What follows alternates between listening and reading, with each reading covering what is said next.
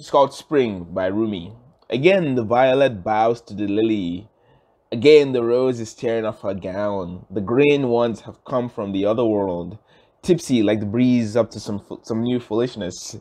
Again, near the top of the mountain, the anemone's sweet features appear. The hyacinth speaks formally to the jasmine. Peace be with you, and peace to you, lad. Come walk with me in this meadow. Again, there are Sufis everywhere. The bud is shy, but the wind removes the veil suddenly, my friend.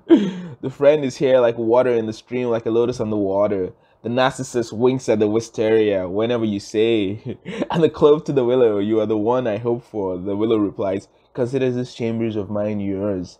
Welcome. The apple, orange, why the frown? So that those who mean harm will not see my beauty.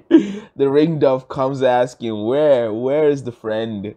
With one note, the nightingale indicates the rose. With one note, the nightingale indicates the rose. Again, the season of spring is come, and the spring source rises under everything, the moon sliding from the shadows. Many things must be left unsaid because it's late.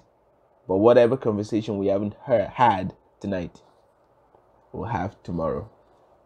Oh, that was beauty.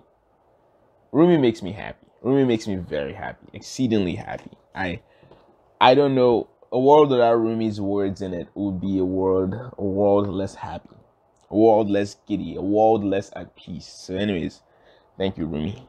That was Spring by Rumi.